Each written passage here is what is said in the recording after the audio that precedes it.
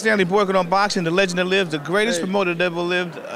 No one needs to be here. Don King is, and that's what you said. Accountability. You've always been one that's been accountable, creditable. Don King stands on his word and brings out only the best. That is it, and did not tell it like it is. When you give an analysis of whatever it is, you don't allow yourself to go out and lie to the public and go out and make excuses about this and that. That was no excuse for that can be made. Your performance sells it all. And I think that in boxing, you know, many people have called me many things and have done all kind of ways. I'm still standing. That is what really grounds them. Why? Because my integrity with the people, no matter what they write or say, the people give me the boost. When I slip and fall, they dust me off and scoop me right back up because they know that I'm one of them. You know what I mean? So I love boxing. I love this sport. It's the greatest sport in the world because it's man-to-man. You can't call time out and send in a substitute. You got to be able to deal with it. If you run out of gas, there ain't no petrol station in sight. You know what I mean? You got to be able to agree, keep it real. And so I think we got a sport here now. We need is some heroes like Muhammad Ali, George Foreman, and they don't come every other day. You got to just keep searching. But the networks have let us down because they don't put the sport on, and now they're finding out that they got scandals in other sports because they don't have boxing to kick around anymore. You know what I mean? So now you find out that's what it would be. So I look at it, hey, take it with a grain of salt, but keep on pushing.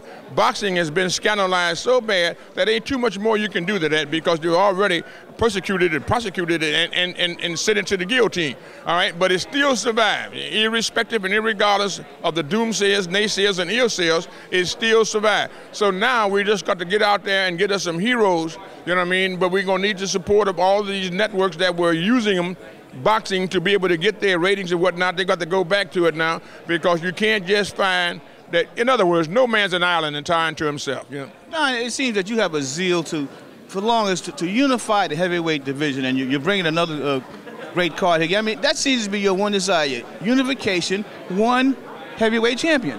I've been trying to do that. As you know, the double standard, the discrimination that they play on me is nothing new, but I just want to voice it so that you realize, in case you were asleep, I'm going to take you out of that Rip Van Winkle's 20 years somnia, you know, because what they've done, I had all 4 belts, and I was trying to get them to organize, to get all the networks applying to them to help do this thing here. So they maneuvered and they got me out of the belts, you know, so I don't have the belts.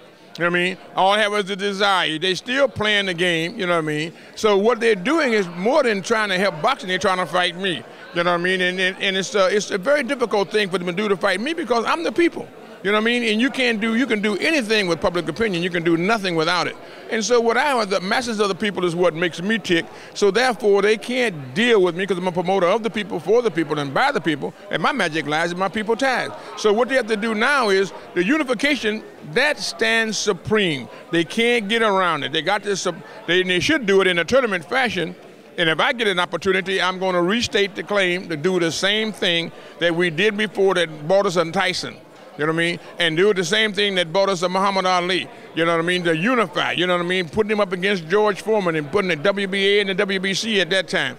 So now you got to do the same thing today to bring all these champions together and then let them fight, and you get one undisputed champion. You got a hero to the public and they can relate and identify with. In the meantime, you got contenders then that will be searching to make a name for themselves. But now you don't have a pool of heavyweights to supply 4 heavyweight champions. So each one of them is mismatches. Perpetrating a fraud. Yes, that's all, really. You know, with good intent, you know what I mean? Not with the desire, you know, to do it, but just because of happenstance that they don't have too much to work with. You know what I mean? But if you had one undisputed champion, you could all be going up to that one undisputed champion, one that the kids can relate and say, hurrah, hurrah, you know, I want to be like him. We don't know who they are. I don't even know who they are. So, you know what I mean? So it's a remarkable feat that boxing is still standing as it is, but it will be coming back because you got guys like Jim Dolan and Chuck Nolan that are not only that they make money with the public, they want to give something back. And they'll continue to give back now, and to bring boxing in, I think Jim Dolan is just superb. You know what I mean? It makes me feel good to have someone that you can work with that is truly cognizant and sympathetic and empathetic to the frustrations of the public. And they're going to try to relieve you. How do you spell relief? J-I-M D-O-L-A-N. You know what I mean? So look forward to that. Jim Dolan, hear my cry, V-I-C-T-O-R-Y. Are you for us? Yes, yes, yes. Jim Dolan, you're the best. Don King, Marion Boykin says all roads lead to Don King. This fight here to do is you're working again with them. You said this is a fight that you're excited about. These two guys are going to fight. No waltzing around like last week's card. No holding and grabbing. Don't like each other. They're going to be throwing down. They're going to throw down, man. This is what an old-fashioned brawl. And we say Pier 6 brawl, where they were fighting coming off the boats. You know what I mean? These two guys not only don't like each other, but they want to fight for bragging rights. And the bragging rights is more important than the money. Otherwise, why would two athletes that have an opportunity to make millions of dollars jeopardize that, knocking each other in the head for free? You know what I mean? But that shows you how this fight, the intensity that's here. This is the embodiment of championship boxing. And what you're going to have is the guys fighting without having a title label on it. You're going to get the quality of those who would be fighting, fighting for their life. They're fighting for their wife. They're fighting for their mothers. And they're insulting each other, and they are throwing blows at each other. And so our job is to keep them separated. So this is a strategic exercise we're doing in here. You know, you have to be very careful how you use it. It's like nitroglycerin. You have to be able to careful how you move it. And it's a nitro situation here now, but it'll be a nuclear bomb when it explodes on September 8th at the Staples Center. And Tim Liewicki, you better be ready, baby. You know what I mean? Because you got a heavyweight fight coming through there. Is going to be something kind of different, as we say in the vernacular of the ghetto, a marvelous affair. Don, last question. Everybody says that Mayweather is the best fight in the world, pound for pound. Your opinion on that? I like Mayweather, and I think Mayweather is standing tall now with all the guys that he's fighting. The thing is, Mayweather is the master of the sweet science, to hit and not get hit.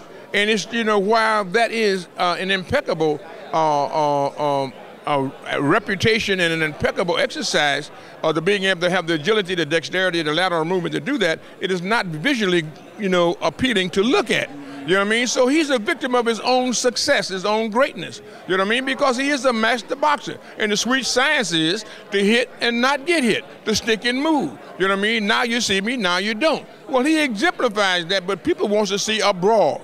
You know what I mean? They want to see a fight. You know what I mean? And we recognize that when Oscar and him fought, that's what he did. And so it became a dull affair. The fight that we saw last week, you could have went to sleep on. You know what I mean? It was unbelievable. I'm surprised if anybody even bought it. But the idea of it is, that's what you have. You know, unless you got a firebrand on the other side that's going at it, but two defensive fighters, you know what I mean? And it became something, you know what I mean, that you can look at it when you're fighting writers that are writing, and they say anything different from that, and that this is a marvelous affair, you have to look at them with a jaundiced eye. You know what I mean? What are you taking? You know what I mean? What are you doing? Or what's happening? You know what I mean? You're in the ghetto, you know, we know the streets. You know what I mean? And this thing just don't happen because I ain't never seen a gratuitous or magnanimous writer. You know what I mean? You know, they're all cynical. What makes a good writer is the cynicism. You know what I mean? He don't believe fat meat is greasy. You know what I mean? And he's always investigating. You know what I mean? And he prophesying. You know, and if they write and say, oh, what a marvelous fight this is, I have to look at them and take 3 or 4 takebacks. That's some alarm. Something is wrong. DK, is there a remote chance that you could ever promote Mayweather? I mean, he doesn't have the kind of notoriety he should have, and you're the greatest to ever do it. Is there a remote chance that y'all could maybe work together down the line? Listen, I would love to work with Mayweather, and I love his advisor, Al Heyman. You know what I mean? Maybe someday we will, maybe we won't, but none of them can promote it because you're right, he does not capture the imagination of the people. He does not touch the pulse of the people. And that's what they don't really know how to do. It's easier said than done. Where I do it, you know, so magnanimously and so you know, without any type of handicap, any kind of what all, they can't do that, and that's what makes the difference. They can say the same fight. When I go, I'm gonna get more money for the same fight that that they go and they can't get that kind of money. You know what I mean? And so whatever they get, I'm gonna get more because I'm gonna bring the people and get them involved to make it happen. I love the people. And the people are my most important assets. Innovation and imagination are my tools. Togetherness for a better America is my goal. So I'm in pursuit of excellence. God bless America. God bless our President George Walker Bush. God bless the American people. Ladies and gentlemen, only in America, the one and only, the legend that lives, Mr. Donald King.